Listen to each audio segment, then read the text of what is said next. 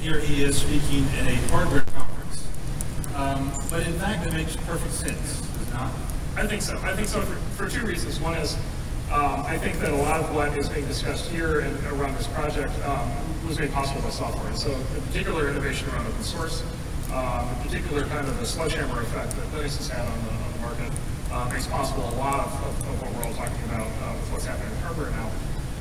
The other thing that I just think is so incredibly important is the implications of open source plus open hardware for radical reductions, as I know Marc Zuckerberg talked about yesterday, radical reductions in price and cost for building systems, which then makes it possible for software to do many more things than it was able to do before. And so when I think most operates the world, I think about software becoming much more important in fundamental industries, education, healthcare, financial services, media, many, many other areas of business, and being able to have very inexpensive hardware at high volume makes it possible to build a lot of software, and have software become much more important in the world. So to take that cycle even further, what that does, driving down the cost of hardware, that feeds this new breed of cloud services, which allows me, if I'm a startup, to get off the ground so much easier, right? I don't have to buy hardware, I don't have to buy servers and storage gear and networking gear. So you think that the future are these cloud services, and that the data center, so to speak, is dead, at least for the smaller ones. Well, so we see it every day. So we see two things every day. So one is we see, it's become a cliche, but it's absolutely true, is we see startups come in doing some sort of fundamental new software innovation, again, often in very important areas like education or healthcare. And it's 2 or 3 or 4 kids with their laptops, and their laptops are their entire capex budget for the company for the first 2 years. Like, that's it. And they're deploying entirely onto cloud services. They are, by the way, their business also is running entirely on cloud. That's the other thing is, all the new companies are running entirely on systems, Salesforce.com, Box.net, Google Apps.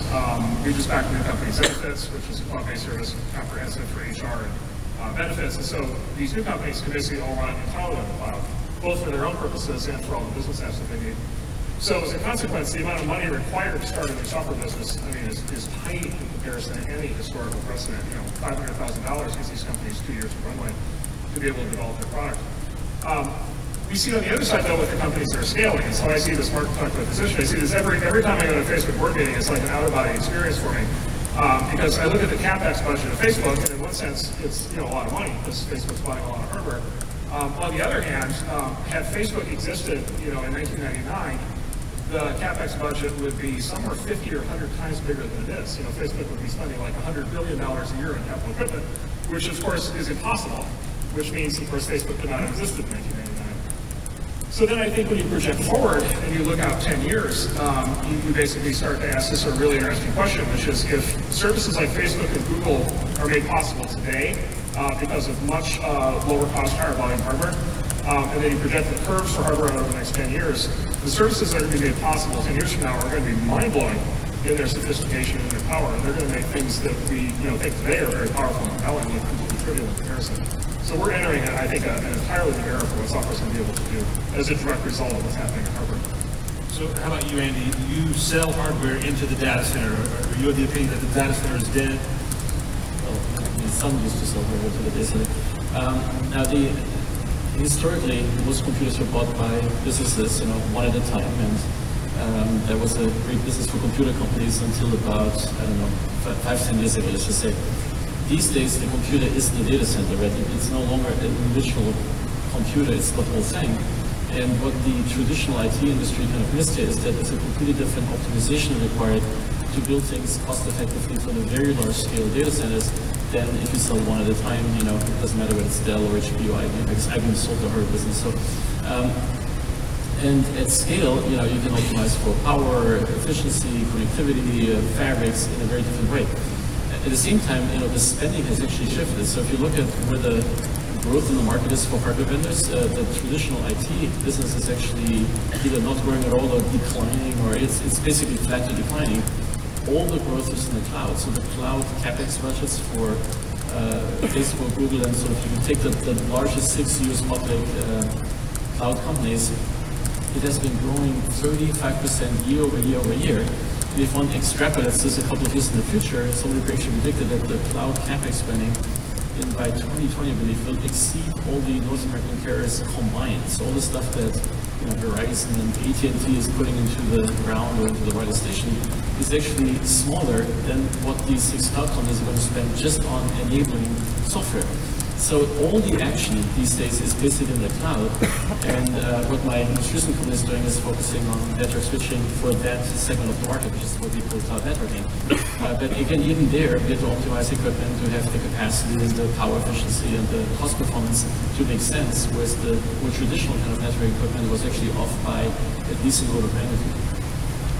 So what we're also seeing in this networking world is a separation of the hardware and the software, not just what we saw with servers. Now we're seeing bare metal switches that you can put any software you like on. So how do you see that world changing the way we do things? Is that the hot seat question here? It is. Well, networking, I think it makes a lot of sense to standardize network hardware. And basically, companies like Broadcom and Intel have built chipsets that most people are using. There's still a few companies that are building their own chips, but that's sort of a legacy model. So if you have a standard chipset, it looks more or less like a standard, say, Intel server, and the hardware isn't actually that different. But the thing about networking is you need a software stack that actually works. So building the software stack is actually a lot harder than the hardware. And Aristotle is saying that hardware is easy, software is hard.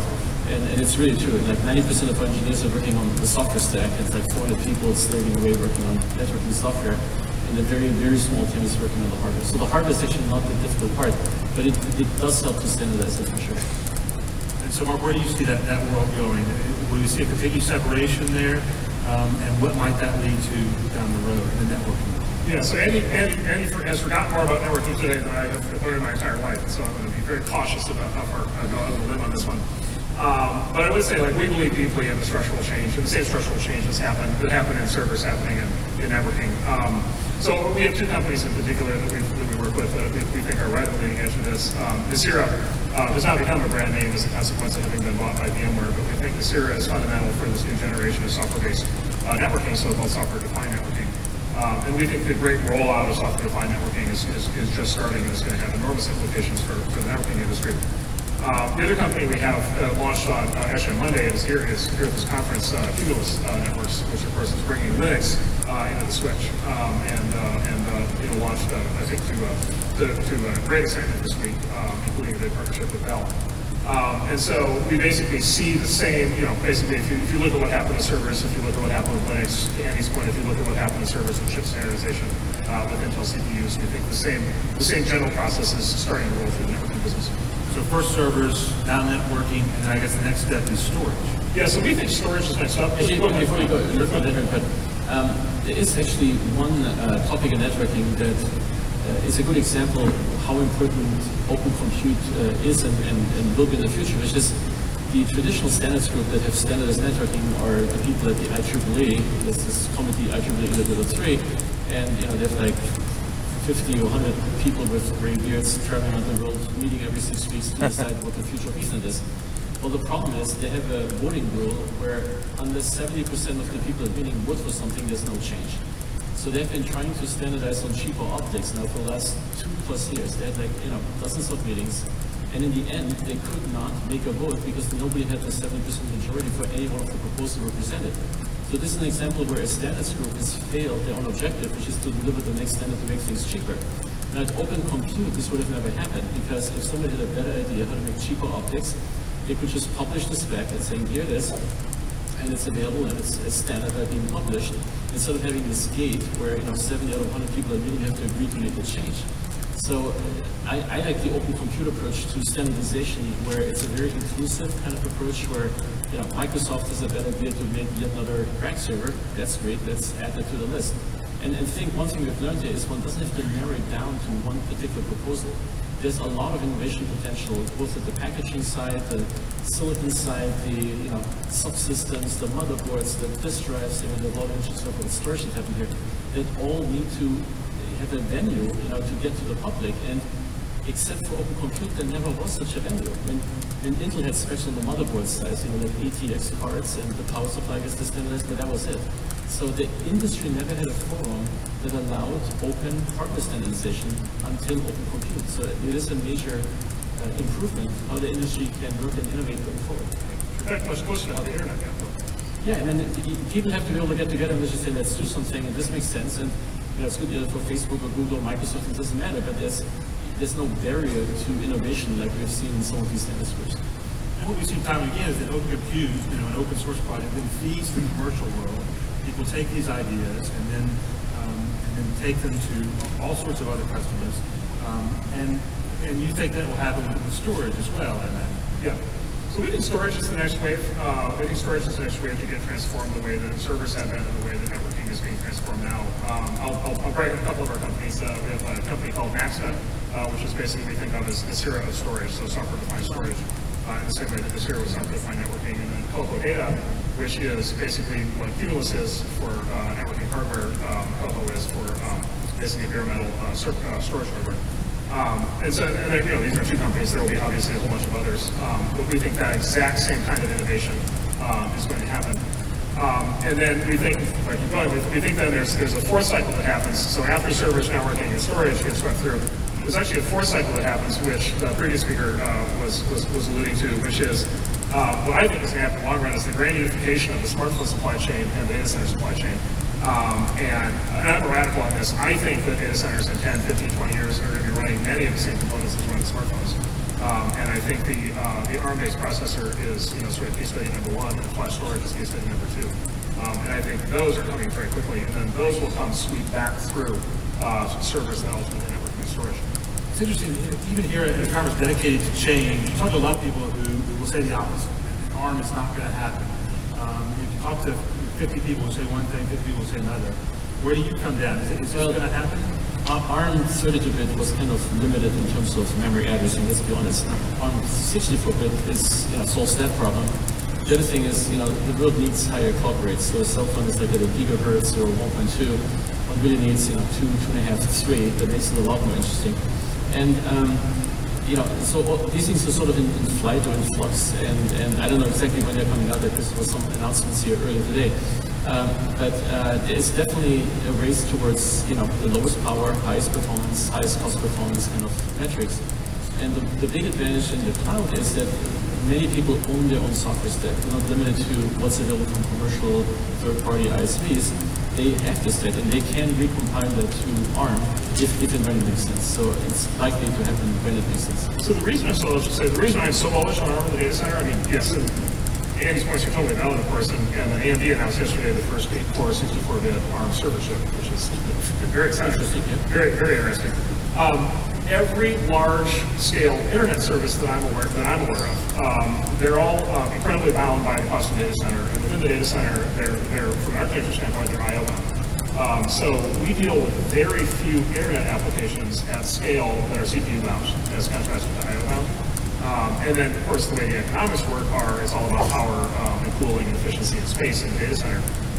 And so the opportunity with ARM servers, or ultimately with much more power-efficient servers, server chips coming from other vendors, including Intel, the opportunity exists for like another 5x reduction in data center cost by packing a lot more server chips into the same data center. And I think, especially for these I/O-bound applications, I think the transition will be more seamless than people think it will. If I can say one more thing, so in defense of Intel, they've done a remarkably good job to leverage their advanced technologies like 14 nanometer into power reduction, more cores, more I/O bandwidth, and so on. So Intel is a tough competitor here, needless to say, and ARM would have to do better than what Intel is doing to make that point. Yeah, and I think the new CEO of Intel seems highly focused on this. You make a good point. I mean, Intel's going to drive down power as well and offer improved efficiency. But are there other reasons to use ARM? Is it good to have a situation where you have multiple suppliers? Does that drive down your cost? I don't think it's a philosophical issue. It's really a practical issue of having competition in the market, right? If there was no competition, Intel may slack off and work more slowly. They're actually not doing that. They're working really hard. But the point I'm making is you need competition to keep the innovation going. And Moore's law, which predicted that transistors will double every year, is still going on. So at the rate of progress, this data center that costs, I don't know, $1 billion today will actually only cost $10 million in 10 years from now. It's that much of a cost reduction, like a factor of 100 for the same compute throughput. Of course, what people will do is they'll get 100 times more throughput out of the same investment. But we're looking at a factor of 100 cost performance improvement in 10 years based on Moore's law. And people want that and need that, and that will enable the next generation of applications. Well, the other question here is,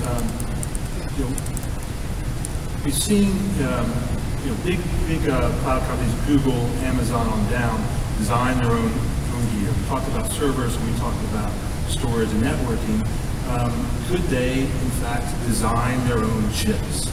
ARM is different from Intel in that it licenses out its designs, and that would allow a Google or a Facebook to go even further into the hardware. Is that a possibility? Yeah, so let's see, long term discussion. If you look at the cost of doing stuff, defining a rank, like the Open Compute rank, there was a discrete effort behind it, but it was nothing compared to the cost of making a chip. To make a very advanced 14-nanometer chip, I'm sure costs even more than $100 million. So somebody has to spend that money to make those chips, and they want their margin, and there's a business model attached to that. So what really happens is, people are trying to place their chips in the best way along with the low clock rate. It's a very complex optimization to get the most mileage out of these investments, which are getting more expensive at each generation.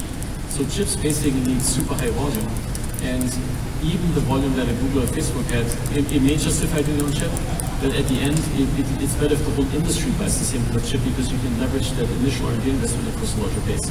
So in the end, you have to make lots and lots of chips to justify the upfront investment. Simple this. So as many of you may know, in addition to backing innovative storage and networking companies, Marc is a big supporter of Bitcoin, the increasingly popular digital currency. So the most important question today is, how soon until we see an open compute Bitcoin miner? So, anybody working there? So there's tons of innovation. There's tons of innovation going on. That's actually very interesting. So Bitcoin mining, right, is the heart of Bitcoin, right, which is all the computation basically done to maintain the trust network. And the press kind of reports mining as this is just gigantic waste of time. But in reality, it's all the proof of work computation that actually makes the distributed trust network work. And in the long run, I think there's really good reasons now to kind of project forward and say the long run distributed mining systems like Bitcoin in the long run, are certainly an alternative, if not an outright replacement, to centralized entities like banks and stock exchanges. And so there's sort of a very, very big thing going on with mining that we're in the very early stages of. There's a ton of work going into optimizing Bitcoin mining, which is very straightforward formulas. The cheaper you can do it, the more money you make. And so there's a ton of work going on in certain server configurations, data center configurations. We're seeing pitches for Bitcoin optimized data centers. What on chips is where it gets really interesting is we're not seeing fundamental innovation in fundamental new chip designs around Bitcoin mining, where because of the nature of mining, there's a big opportunity to apply custom silicon. And so we're seeing a new wave of really interesting new ideas in chip design around it, which is not something that I would have predicted even a year ago. And in fact, I would say I think what's happening in mining right now, I suspect what's happening right now is mining is slipping the other way from a lot of what's happening in the industry, which I think the specialized chips are going to be, at least for like a 5-year period, much more efficient than the general purpose chips, because mining is a very specific thing that you can highly parallelize. And so I think the custom mining chips are likely to dominate mining for quite a while. And in your mind, and the mind of many others, this is not a niche market. I mean, the Bitcoin is analogous to the internet 20 years ago. I mean, you think that this is going to be the way we do things financially. And so the possibility of designing chips for Bitcoin miners, that's no small thing. Yeah, so Bitcoin is the first innovative cryptocurrency generally. The general concept is the first thing I've described like the internet since the internet. So I've been waiting 20 years to be able to say, aha, this is like the internet, and this is the first one that I've seen. And the fundamental innovation, which is really critically important, is cryptocurrency generally, and Bitcoin specifically, are the first practical way for people to do business over the internet with no prior relationship and with no central hub, with no central broker, no central trust authority. And so you and I want to exchange money, we want to exchange title to a car or a house, we want to exchange a digital contract, we want to exchange a stock or a bond. We want to do it, and we've never met before, but we can do it over the internet. We can do it in a way where it's a unique digital asset. We can do it where everybody knows the exchange is taking place. We can do it where everybody knows there's no double spending. We can do it where everybody can validate the transaction. Like, that's never existed before. Like, all e-commerce and payments and everything on the internet up until now has had to run through some kind of central authority. This is the first really distributed way to do that. And so, all you really need to do is add up the number of people in the world times the number of transactions per year that they do, and then the number of cross-wise connections. And then look at just the gigantic range of industries that exist today in kind of legacy form to support all those transactions. And say, okay, now there is a better internet-based way to do all these things. It seems like a very, very, very big opportunity. So therefore, as a consequence, the amount of hardware that's going to get put behind it, and the amount of innovation that's going to get put behind it is going to be gigantic. So all you hardware makers out there, that's your homework for next year, open compute Bitcoin miners. But more importantly, it would enable a whole new set of software applications that would right. use this infrastructure to sell things or transact things. Yeah, we'll be sitting here, I'm quite confident we'll be sitting here in 5 or 10 years, and this is how contracts will be done, and this is how, even digital keys, right? Even services like Airbnb, I'm quite convinced in 5 years it's going to be, you use Bitcoin to send the key back and forth to be able to get into the house. Or ride sharing services like Lyft, to be able to share cars. Kind of applications all the way down to the level of an individual lock and all the way up to things like stock exchanges and things. Well, thanks for coming. Appreciate it. Thanks, everybody.